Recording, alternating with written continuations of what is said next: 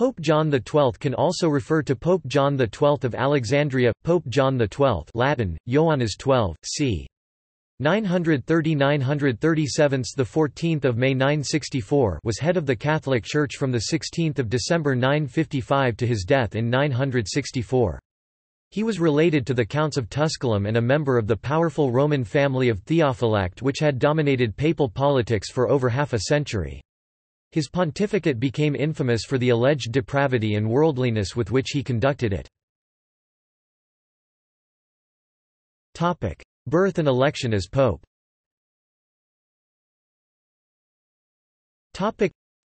John XII was born Octavianus, the son of Alberic II of Spoleto, patrician and self-styled Prince of Rome. His mother is believed to have been Alda of Vienne, Alberic's stepsister and the daughter of Hugh of Italy. However, there is some doubt about this. Benedict of Soracte recorded that Octavianus was the son of a concubine Genuit Alberic ex his principum ex concubinum filium, imposuit eis nomen Octavianus, but his Latin is unclear. If he was the son of Alda, he would have been 18 when he became pope, but if the son of a concubine he could have been up to 7 years older. Born in the region of the Via Lata, the aristocratic quarter that was situated between the Quirinal Hill and the Campus Martius, he was given the name of Octavianus, a clear indicator of how the family saw themselves and the future destiny of the son of Alberic. Sometime before his death in 954, Alberic administered an oath to the Roman nobles in St. Peter's providing that the next vacancy for the papal chair would be filled by his son Octavianus, who by this stage had entered the church.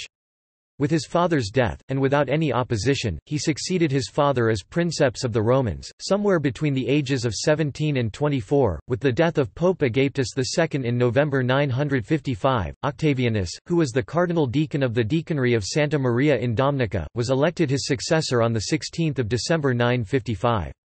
His adoption of the apostolic name of John XII was the third example of a pontiff taking a regnal name upon elevation to the papal chair, the first being John II (533–535) and the second John III (561–574). Right from the start, in relation to secular issues, the new pope issued his directives under the name of Octavianus, while in all matters relating to the Church, he issued papal bulls and other material under his pontifical name of John. Early reign.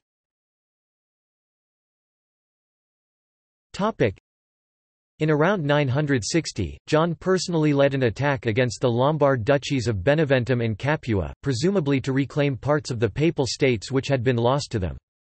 Confronted by the sight of John marching at the head of an army of men from Tusculum and Spoleto, the Dukes of Beneventum and Capua appealed for help from Gisulfi of Salerno, who came to their aid.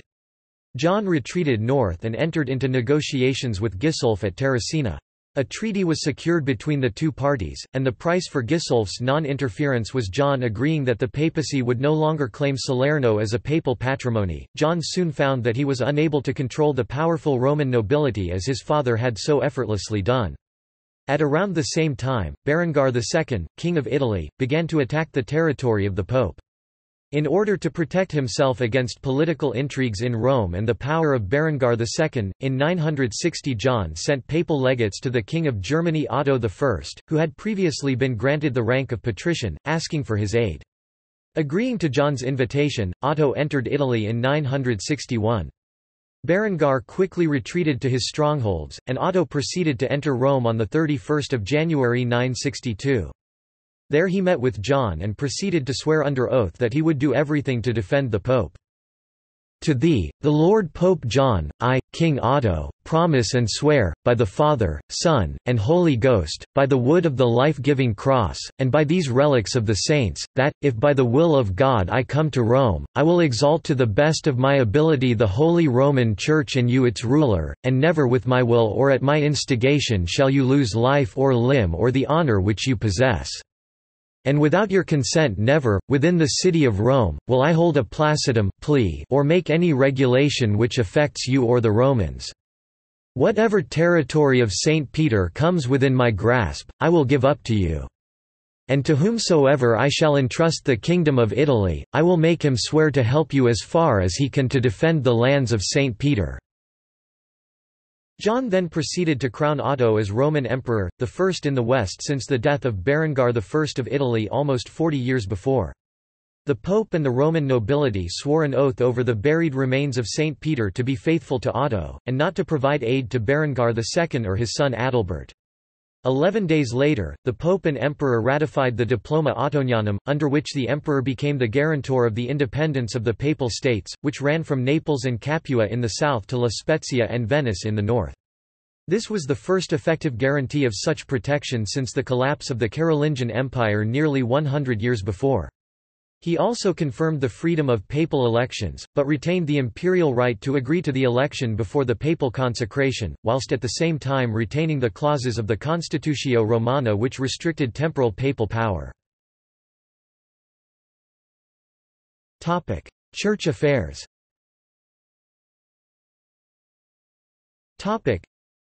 Although Pope John XII was condemned for his worldly ways, he still managed to devote some time towards church affairs. In early 956 he wrote to William of Mayence, the papal legate in Germany, urging him to continue in his work there, especially against those who would devastate the churches of God. He asked William to inform him of the goings-on both in West Francia and Germany. John also wrote to Henry, the new Archbishop of Trier, granting him the pallium and encouraging him to lead a good life. In 958, he granted privileges to Subiaco Abbey, on condition that every day by priests and monks should be recited, for the good of our soul and the souls of our successors, 100 Kyrie eleisons and 100 Christe eleisons, and that thrice each week the priests should offer the Holy Mass to Almighty God for the absolution of our soul and those of our successors." In 960 John confirmed the appointment of Saint Dunstan as Archbishop of Canterbury, who travelled to Rome to receive the pallium directly from John XII's hands. On February 12, 962, John convened a synod in Rome at the behest of the Emperor Otto. In it, John agreed to establish the Archbishopric of Magdeburg and the Bishopric of Merseburg, bestowed the pallium on the Archbishop of Salzburg and Archbishop of Trier, and confirmed the appointment of Rather as Bishop of Verona. It also passed a resolution excommunicating Hugh of Vermandois, who had attempted to reclaim his former position as Archbishop of Reims. This excommunication was reconfirmed by John at another synod held at Pavia later that same year. Nevertheless, it is clear, in the words of Horace K. Mann, that ecclesiastical affairs did not seem to have had much attraction for John XII.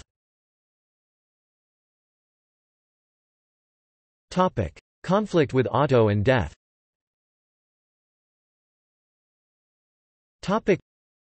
Otto left Rome on 14 February 962 in order to bring Berengar II to heel. Before leaving he suggested that John, who passed his whole life in vanity and adultery, give up his worldly and sensual lifestyle. John ignored this advice and watched with increasing anxiety as Otto quickly drove Berengar out of the Papal States.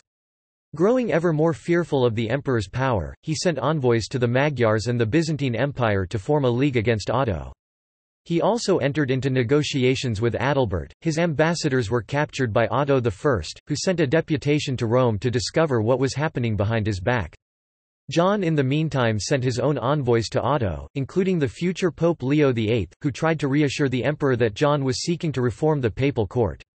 However, in 963, Otto next learned that Adalbert had been allowed to enter Rome for discussions with John. With Berengar effectively defeated and imprisoned, Otto returned to Rome, besieging it in the summer of 963. He found a city divided. Supporters of the emperor who had reported Adalbert's arrival in Rome had dug themselves in at Joannispolis, a fortified section of Rome centered on the Basilica of St. Paul outside the walls. John and his supporters meanwhile retained the old Leonine city. At first John prepared to defend the city, appearing in armor. He managed to drive Otto's forces across the Tiber River. However, he quickly decided that he could not continue to defend the city, and so taking the papal treasury with him, he and Adalbert fled to Tibur. Otto I subsequently summoned a council which demanded that John present himself and defend himself against a number of charges. John responded by threatening to excommunicate anyone who attempted to depose him.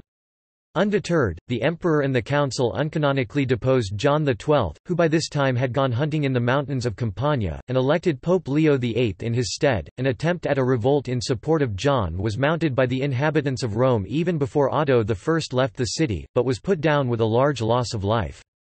However, upon the emperor's departure, John XII returned at the head of a large company of friends and retainers, causing Leo VIII to flee to the emperor for safety.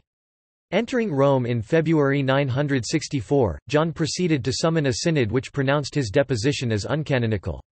After mutilating some of his enemies, he again was the effective ruler of Rome. Sending Otger, Bishop of Speyer, to the emperor, he attempted to come to some accommodation with Otto, but before anything could come of it, John XII died on 14 May 964.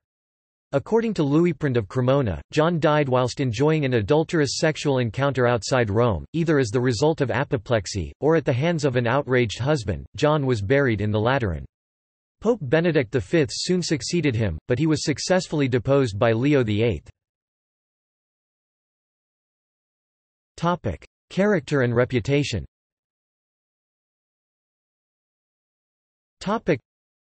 John's dual role as the secular prince of Rome and the spiritual head of the Church saw his behavior lean towards the former rather than the latter. He was depicted as a coarse, immoral man in the writings which remain about his papacy, whose life was such that the Lateran palace was spoken of as a brothel, and the moral corruption in Rome became the subject of general disgrace. His lifestyle suited the secular prince he was, and his political enemies would use these accusations to blacken his reputation, not only to justify, but to obscure the political dimensions of his deposition. It is for this purpose that Louisprand of Cremona, a partisan of the Holy Roman Emperor Otto I, gives an account of the charges leveled against him at the Synod of Rome in 963. Then, rising up, the cardinal priest Peter testified that he himself had seen John XII celebrate Mass without taking communion. John, Bishop of Narni, and John, a cardinal deacon, professed that they themselves saw that a deacon had been ordained in a horse stable, but were unsure of the time. Benedict, cardinal deacon, with other co-deacons and priests, said they knew that he had been paid for ordaining bishops, specifically that he had ordained a 10-year-old bishop in the city of Todi. They testified about his adultery, which they did not see with their own eyes, but nonetheless knew with certainty. He had fornicated with the widow of Rainier, with Stephana his father's concubine, with the widow Anna, and with his own niece, and he made the sacred palace into a whorehouse. They said that he had gone hunting publicly, that he had blinded his confessor Benedict, and thereafter Benedict had died, that he had killed John, cardinal subdeacon, after castrating him, and that he had set fires, girded on a sword, and put on a helmet and cuirass. All, clerics as well as laymen, declared that he had toasted to the devil with wine. They said when playing at dice, he invoked Jupiter, Venus and other demons. They even said he did not celebrate matins at the canonical hours, nor did he make the sign of the cross. However, other contemporaries also accused John of immoral behavior. For example, Ratherius of Verona wrote, "What improvement could be looked for if one who was leading an immoral life, who was bellicose and perjured, and who was devoted to hunting, hawking, gaming, and wine, were to be elected to the apostolic see?" In the end though, much of the subsequent extreme condemnation of John XII is derived from the accusations recorded by Louisprand of Cremona. So according to fiercely anti-Catholic Louis Marie Deckermenon, John XII was worthy of being the rival of Elagabalus, a robber, a murderer, an incestuous person, unworthy to represent Christ upon the pontifical throne. This abominable priest soiled the chair of St. Peter for 9 entire years and deserved to be called the most wicked of popes. The historian Ferdinand Gregorovius was somewhat more sympathetic. John's princely instincts were stronger than his taste for spiritual duties, and the two natures—that of Octavian and that of John XII—stood in unequal conflict.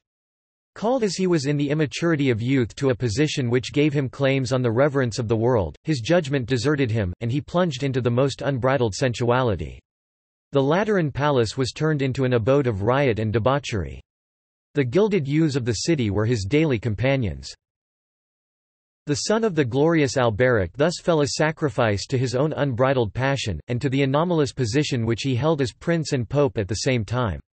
His youth, the greatness of his father, the tragic discords of his position, claim for him a lenient judgment.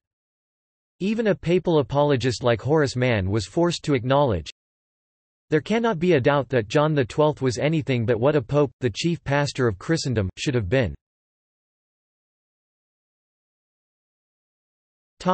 Link to Pope Joan legend.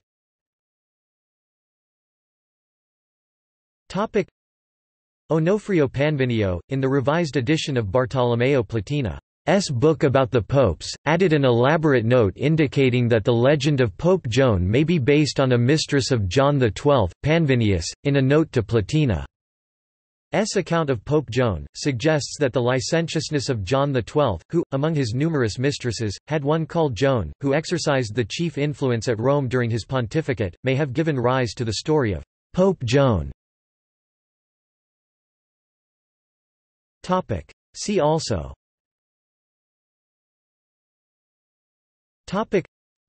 List of ages of popes, List of sexually active popes. References.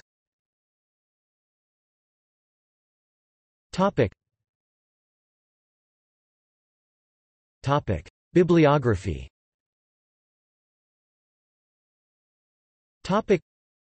Chamberlain, Russell 2003. The Bad Popes. Sutton Publishing. pp. 955–963. Decremenon, Louis Marie, Guion, James L. 1857. A Complete History of the Popes of Rome, from St. Peter, the first bishop to Pius IX. Gregorovius, Ferdinand 1895. The History of Rome in the Middle Ages, Vol. 3. Lutwak, Edward 2009. The Grand Strategy of the Byzantine Empire. Harvard University Press. Mann, Horace K. 1910. The Lives of the Popes in the Early Middle Ages, Vol. IV. The Popes in the Days of Feudal Anarchy, 891–999. Norwich, John Julius 2011. The Popes, A History. External links.